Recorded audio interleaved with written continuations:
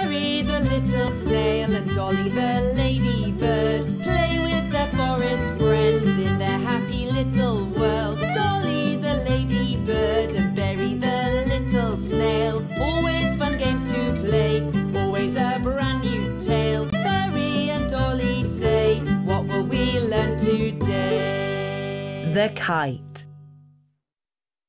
Berry the snail was still asleep when Dolly the ladybird knocked on his window. "Good morning, Berry. Let's make a kite." Dolly drew a kite and Berry cut it out. They decorated it with colourful ribbons and then they tied it to a long piece of string. "Let's see if it flies," Dolly said. They took each other's hand and set off to fly their kite. But no matter how hard the two of them tried, the kite just wouldn't fly. "I'll climb up this tree and try it from there. Maybe then it'll fly," Dolly explained. But the kite just fell to the ground again. All of a sudden, the wind blew up and carried the kite away and took Dolly with it. "Berry! Help!" Berry climbed up the tree and grabbed Dolly's feet, but he couldn't pull her back, so now the two of them were flying.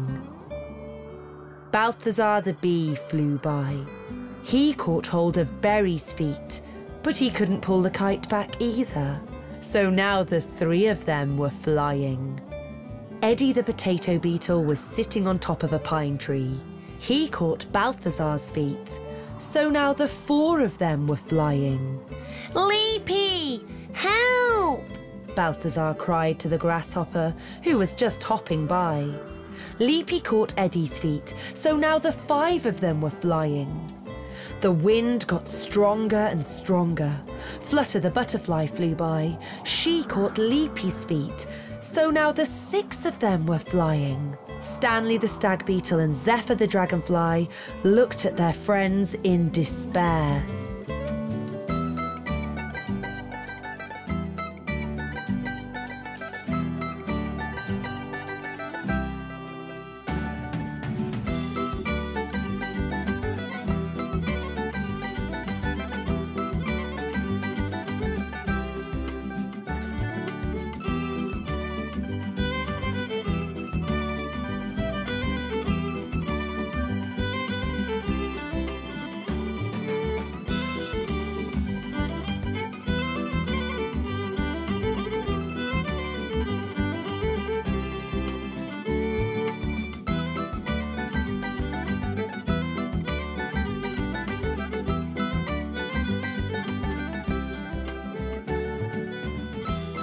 "Oh dear, the wind's blowing us right into the forest." The kite got tangled in the top of a tall tree and they landed in the treetops. The wind died down and the sun came out. Berry gave the ladybird a worried look. "Dolly, I can't fly. How am I going to get down from here?" "Don't worry, Berry. I'm sure we'll think of something." "I know what to do. Jump into this blanket, Berry. Don't be afraid. You won't hurt yourself." Berry jumped down into the blanket and bounced back up in the air. "Look at me. This is fun." "We want to try," the others shouted. The little friends jumped up and down on the blanket until it got dark. Long after they were all in bed asleep, the wind blew up again and carried the kite far, far away. Berry and Dolly say, what will we learn today? Christmas. It was a crisp winter day, and Berry the snail and Dolly the ladybird went into the woods to look for a bunch of Christmas greenery. Look, Berry, this little tree got knocked over in the storm. Let's take it home. We can decorate it for Christmas. Hooray! We'll have a real Christmas tree, Berry shouted. They lifted the tree up and saw a centipede sheltering under its branches. Help me, Berry. Let's put him on the sledge. He's hurt himself and looks very cold. We can take him to my house. They lifted the centipede carefully onto the sledge. Will he be all right? Berry worried. Of course he will, Dolly reassured her friend. When they got home, they put the poorly centipede to bed. Dolly made him hot tea, and Berry read him caterpillar stories from a storybook. Next morning, the centipede opened his eyes and smiled a little smile. He got better every day, and soon he was healthy again. Dolly asked him to stay. You're so nice. Don't go, centipede. Spend Christmas with us. Well, thank you. I'd love to stay. But what should we get him for Christmas? Dolly wondered. What would make a centipede happy? Dolly told him her idea. The little snail nodded excitedly. Berry and Dolly went to see the ants. The queen ant welcomed them with open arms. Dolly told them what kind of present she'd thought of. We can make anything you want, said the queen. Christmas came, and Berry and Dolly made a tree stand. As night fell, Berry gave Dolly her present. Merry Christmas, Dolly. Thank you, Berry, the ladybird said. She was delighted. It's beautiful. Dolly was very happy and wound the pretty ribbon around the tree. Merry Christmas to you too, Dolly said, and handed Berry his present. Sparklers, super! Let's put them on the tree. They lit the sparklers, and crackling sparks danced around the Christmas tree.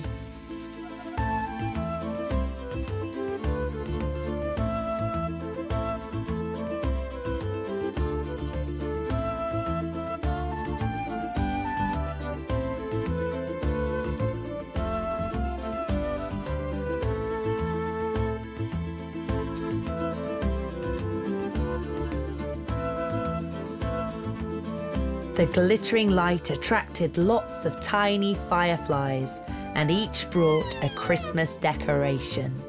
Even the centipede helped to trim the tree.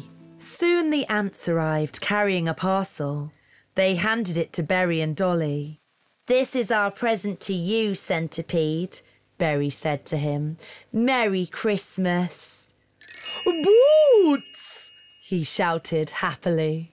They'll keep your little feet warm when you're walking in the snow, Dolly explained. The friends' celebrations went on late into the night. There was Eddie the potato beetle, Stanley the stag beetle, Alfonso the cricket, and Rosita the rose beetle.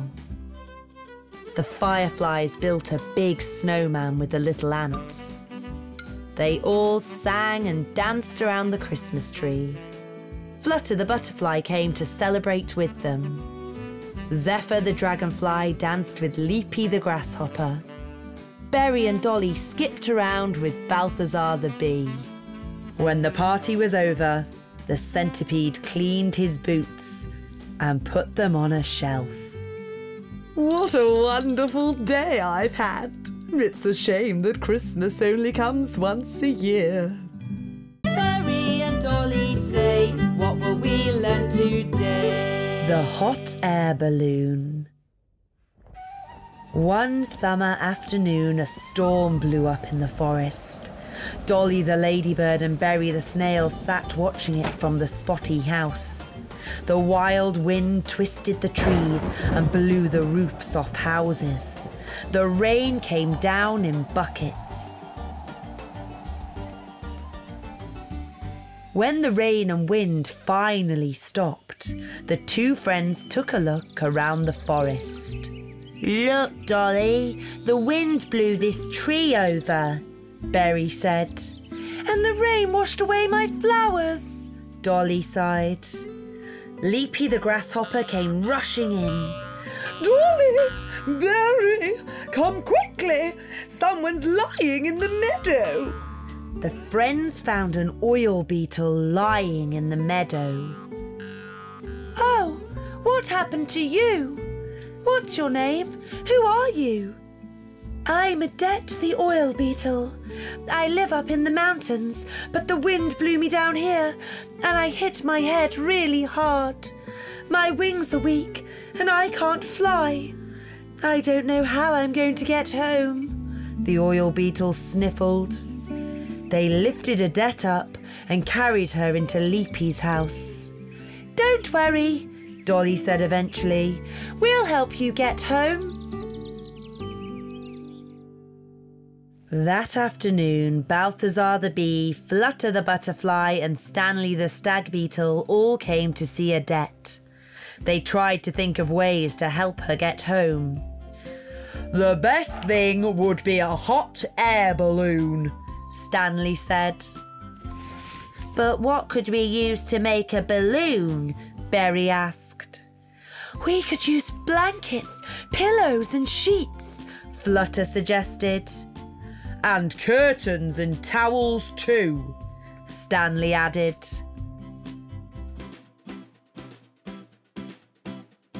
They got to work immediately.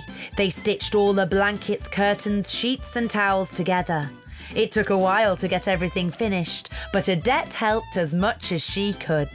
Every day she was feeling stronger, and even her head had stopped hurting. "It's ready," said Stanley. "Thank you," the oil beetle replied happily. "Hooray! We're flying!" Berry exclaimed. "Wow, it's beautiful! We can see the whole forest from here!" Dolly laughed.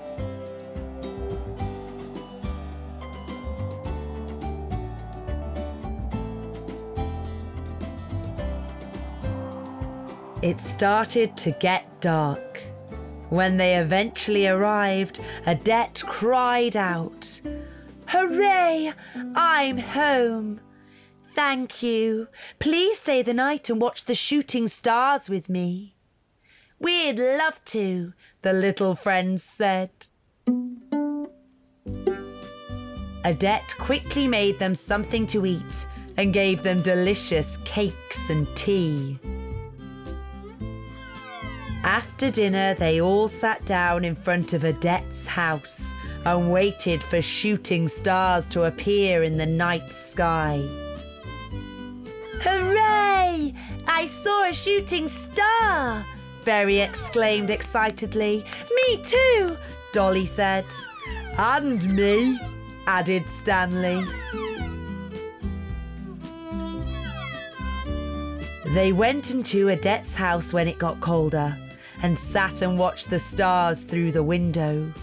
They all made a wish and fell fast asleep. As she slowly drifted to sleep, Adet wished that someday she would meet her new friends again. Berry and Dolly say, what will we learn today? Bubbles' Tower. It was a lovely summer afternoon and Bubble the baby beetle decided to play with his colourful building blocks. "I'm going to build a tall tower with my blocks," he thought to himself and carried them to a hill nearby. He tipped the bright blocks out of their box in the shade of a big oak tree. As the tower grew, it was harder and harder for Bubble to reach the top. He had to stand on tiptoe and was just reaching for the top when his hand slipped and the tower tumbled to the ground. "Oh no," Bubble complained. "Now I have to start all over again."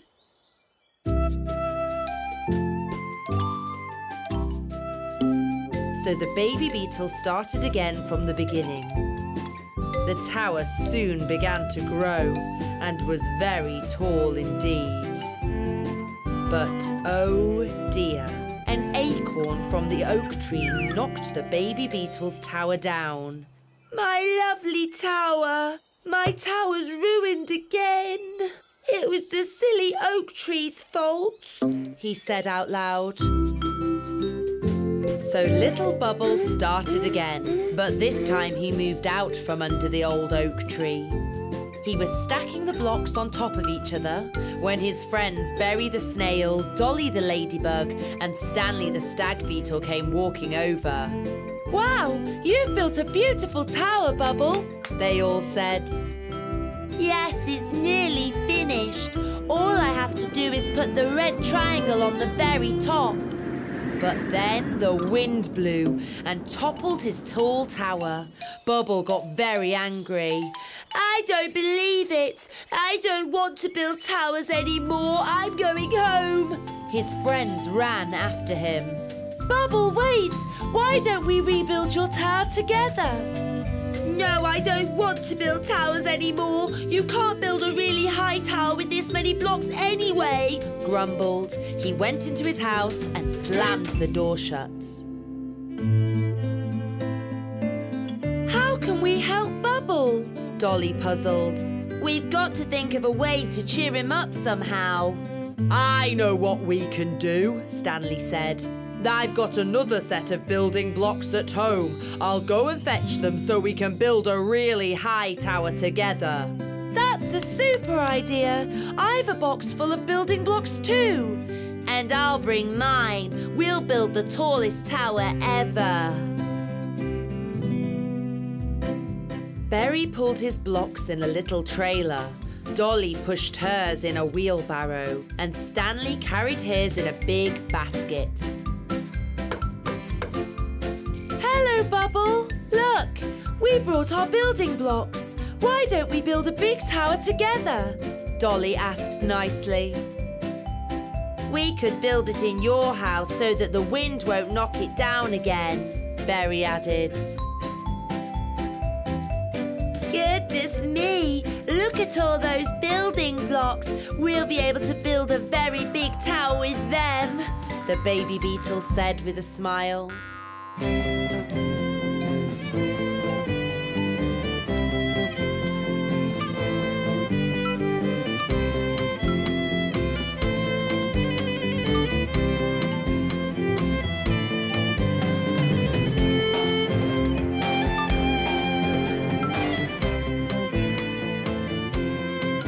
And now it's time to pop the red triangle on the top.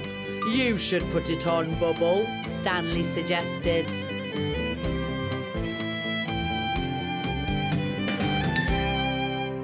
Hooray! It's finished! They all shouted together.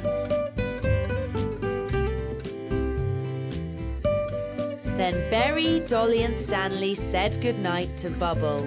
The baby beetle went to bed very happy that night. He stared at the tower until he fell fast asleep. Berry and Dolly say, what will we learn today? Bad dream. It was a stormy night and Berry the little snail was getting ready to go to sleep. He brushed his teeth and jumped into bed. He soon heard a strange noise outside. I suppose it's just the wind.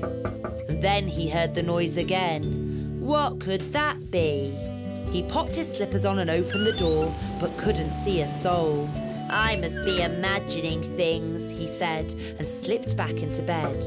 But then someone knocked again. Who is that? Berry grumbled. He threw the door open and stared outside.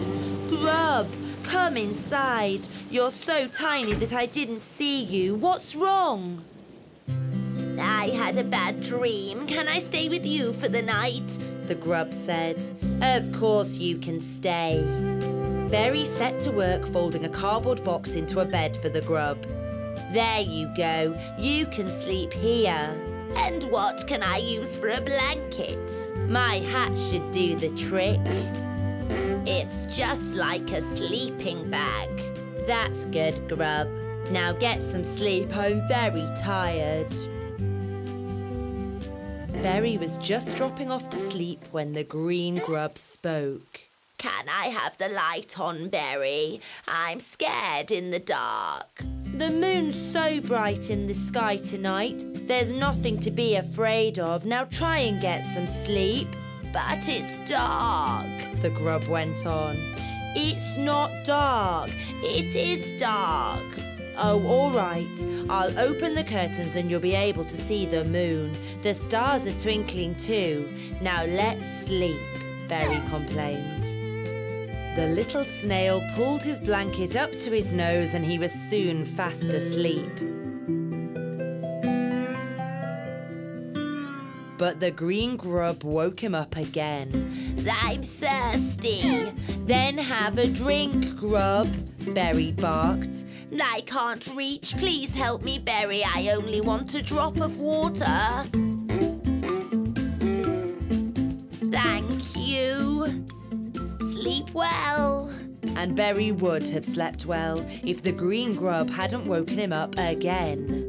I'm hungry now. It's too late to eat. We'll have breakfast in the morning. But I'm hungry. I've had no supper because of the storm, the grub complained. Thank you. I won't disturb you again, the green grub promised. But he didn't keep his promise.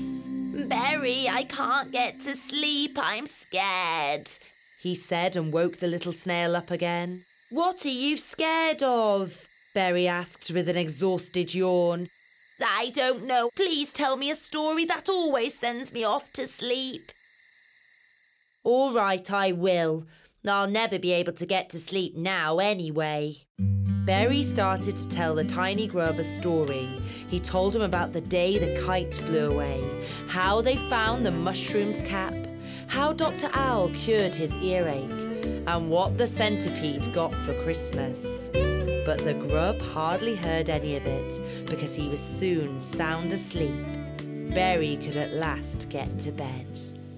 By the time they woke, the storm had passed and the sun was shining. Can you see that picture by my bed? Sometimes I have bad dreams too, and when I do, I think of that fairy. She helps chase all the nasty thoughts and bad dreams away. I'll draw you a picture of something you really like and you can stick it over your bed. Then if you feel sad, you can look at it and you'll soon feel better and the bad dream will float away. The sun. Draw me a picture of the sun. I really like him. He's always smiling. It's really nice, thank you, said the grub. Stick it on your wall over your bed, Berry said. The grub took the picture with a smile and walked happily home.